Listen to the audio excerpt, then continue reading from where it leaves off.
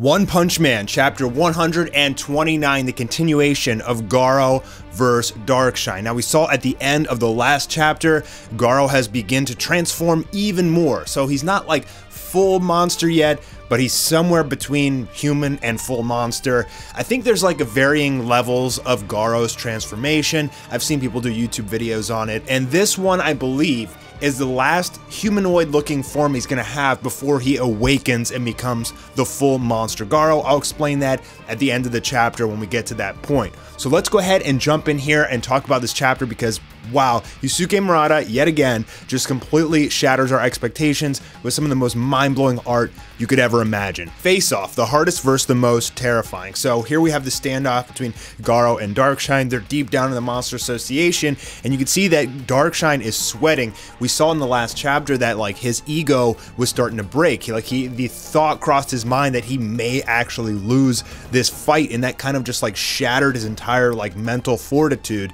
And Garou, even though he took a lot of damage and a lot of punches, continues to get up. I think his entire rib cage got shattered in the last one, and he's still alive and still kicking. So he's showing his resilience here, his monster side, his like regenerative capabilities. He doesn't really seem to feel pain. So Garou unleashes just this array of punches, and he's just unloading on Darkshine, who's saying it's not just his speed, but his power is also increasing. We've seen that throughout the fight. Garou's speed is literally getting faster and faster as he's fighting against Darkshine. And Darkshine tries to throw, I believe that looks like the bazooka. It might just be a regular punch, but he used that bazooka ability in the last chapter. Look at this shot, man. The composition of this shot is so absolutely ridiculous. The directional angle that it's making your eyes look for the camera, the way the character is coming out of that pinpoint towards, not as towards the screen, but also towards the character in question. The shading is amazing, the foreshortening, everything about this shot right here is just ridiculous. I mean, it's some of the best art of manga I've ever seen. And it shows here that Garou is just moving so fast, like Darkshine is like basically losing sight of him. He throws this punch, he thinks it's gonna land, and Garou is like right up on him instantly. Another amazing panel here. This whole page just screams excellence.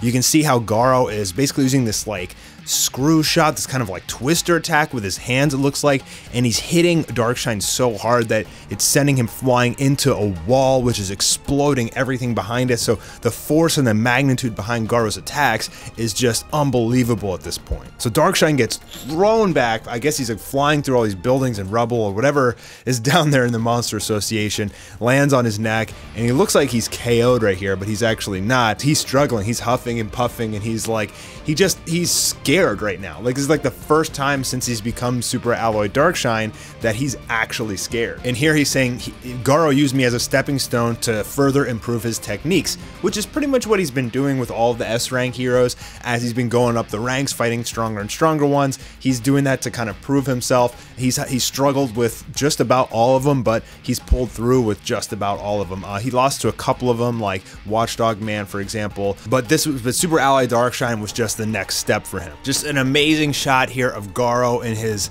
quasi monster form, whatever it is. Both of his eyes are grayed out. The clothing on his body is like sticking to his body and also swirling into the hole that was punctured through his torso from the Monster King Orochi. He's just got like these kind of like wings of clothes and stuff. I mean, it's just so awesome. I just absolutely love this design. Such a cool character. Garou is such a cool character in so many different ways. And here we get a lot of the backstory of Darkshine. I'm not going to go too in depth going over all of these pages, but the main concept behind it is, you know, he was when he was a child, he had a frail body, people made fun of him, and he trained himself so much that like basically his body became invincible. So they're giving that little bit of backstory for Darkshine, but it's not like that in depth, you know what I mean? It's like some guy trained so hard that his body became invincible. But you know, I guess he hasn't had a challenge in so long that he got all this self-confidence because he was never losing any battles and he won all the competitions and everything, so much so that he was promoted to S class. And so again, this is the first challenge that he's had,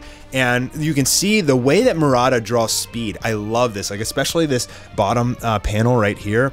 Like, look at the way that he's showing Garou like dash around just at lightning speed as Darkshine is just mesmerized and just completely shocked. He just doesn't know what to do, doesn't know what to think at this point, as Garou is just increasing his power and speed like every second against this guy. Definitely looks like Garou's attacks are actually starting to hurt him at this point. He's getting very, very frustrated. Oh, you little. And he's just taking tons of damage. He's trying to defend himself at this point.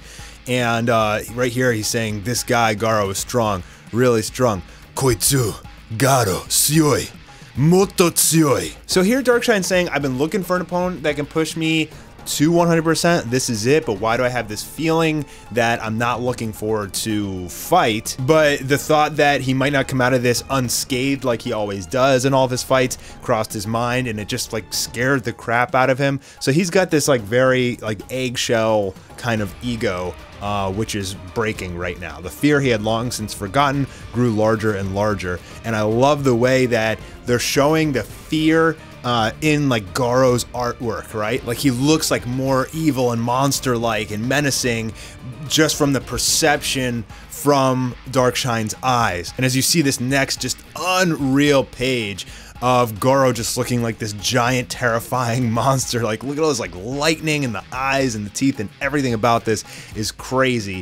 From artistic standpoint of view, they're showing it like this, like he's a giant. He's not actually a giant, but it's Darkshine's ego basically shrinking down. It's the fear that they're showing with this picture. It's just an excellent way of telling a story with just a piece of art. Not only is the art absolutely phenomenal, but you got to hand it to Murata for being able to pull off subtle things like this throughout, which really gets you to envision things through the character's eyes, even as you're a reader of the manga. So right here, Darkshine, pretty much, he's losing it at this point. He's screaming, he's throwing wild punches, he's missing, and Garou just nails him with a drop kick. He's calling it double ear strikes. I mean, it looks, is he trying to cut off his ears right here? So this really scares Darkshine, and I guess they're both kind of remembering getting their ears pulled as a kid. But at that point, right as Garou's about to go in, he notices that Darkshine like looks very wimpy. He said like, what is this wimpy look? It's almost like I'm bullying him. And so all this like childhood trauma of being bullied when he was a kid is kind of coming back, and Darkshine's lost. I mean, it's pretty clear here. Like he's just absolutely shattered at this point. He's scared. He's literally just scared, and he's never going to be able to win if he's scared. But you think it's going to be the end, and then something happens to Garou. Now, at first I thought when I saw this panel, it was like his monster body, like he was starting to like lose control of it or something like that. Like it looks like his muscles are bulging, and you know, we've seen in anime so many times as like characters transform or like a demon bursts out of them or something. Something happens to their body and all that stuff. But what it actually is Tatsumaki. And so what we can see here is a psychic barrier forming around Darkshine. He says, what is this, a barrier? This is Tatsumaki-chan. So what she's doing is, I think she's like putting the barrier around all the S-rank heroes, because remember in the last chapter reviewed, she just got freed from the Monster King Psychos fusion, and now she's saying she can go all out. So she's using her full extent of her psychic powers, and I think she's like crushing the entire Monster Association while putting barriers around all of the S-rank heroes to keep them alive. He's saying the floor above is collapsing. Garou, it's not safe here, so he's saying you're gonna get crushed if you stay. So Darkshine still like kind of cares for Garou. Like he still wants him to train and to learn to be a good person and all that sort of stuff. Obviously that's not going to happen, and he's trying to tell Garou to run. I love this shot right here, man. Just the angles, the spikiness, the sketch work of the pen, everything about this, I love it, man. And then pretty much the last page is just Darkshine saying, eek, did I just say that word? And he curls up into the fetal position inside this barrier as pretty much the whole Monster Association is crumbling. So what I think Tatsumaki is doing here, based on the webcomic, I think she's like filling the whole Monster Association with junk, or she's like lifting it up to the surface. So basically that's the end of the chapter, and I think the next couple chapters are going to be really, really exciting, because it's pretty much going to get to like the final piece of this arc where everybody's back on the surface again. So no more of this Monster Association headquarters, like this deep dark dungeon stuff. Everybody's going to come up to the surface, and that's when like the real war takes place. You got the monster executives. Oh, and also Monster Garou is going to burst out of here. So what I think is going to happen is he's basically going to get crushed inside here as Tatsumaki basically collapses the whole Monster Association. But eventually, I think they're going to fight the Monster King first. They're going to have to defeat him and Psychos, the fusion.